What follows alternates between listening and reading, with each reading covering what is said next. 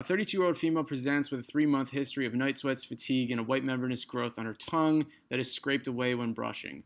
After extensive workup, you correctly diagnose the patient with HIV.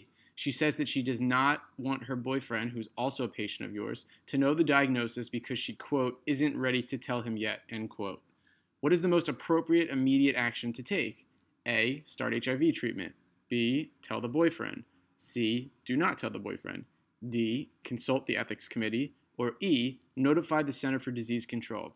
Now, this can be a bit of a tricky question. Now, it's not intended to be tricky, but it is because our human nature, is probably opposite what the correct answer is. So I know that if I was a physician, something that I might immediately do is start to treat this patient, but that's actually not the correct answer on USMLE or COMLEX. Because we're dealing with a reportable disease, the correct answer is actually E. You have to notify the CDC.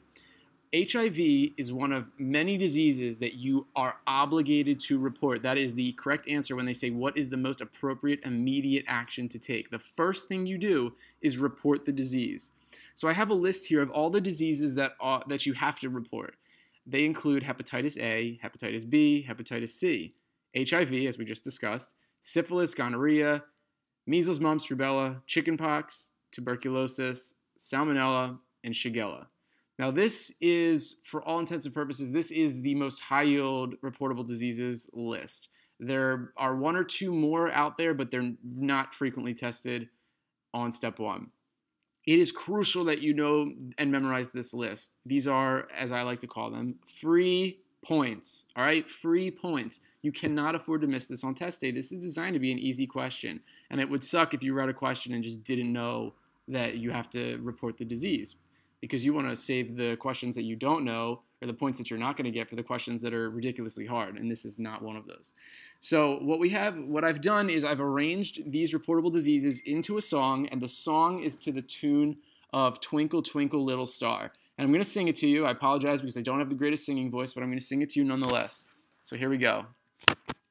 A, B, C, and HIV, syphilis and gonorrhea, MMR, chickenpox, TB, test your patient's socks, salmonella, shigella too, report this shit is what you should do.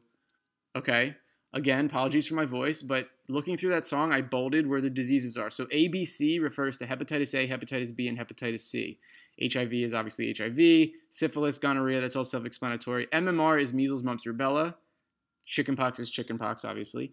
TB is tuberculosis, and then you have salmonella and shigella. These are high yield, especially if you're taking COMLEX. If you're taking USMLE, these could show up. They don't show up as much as they show up on COMLEX, but on COMLEX, this stuff is routinely tested, okay? High yield. Examiners love to go after this. You have to memorize these reportable diseases. I'm going to sing the song to you one more time, and then if you sing this to yourself maybe 3 times, you'll never forget it because it's just so fucking stupid. But here we go.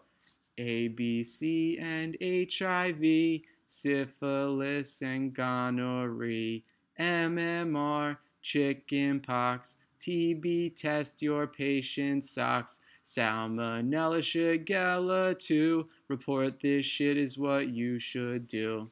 All right, guys, good luck.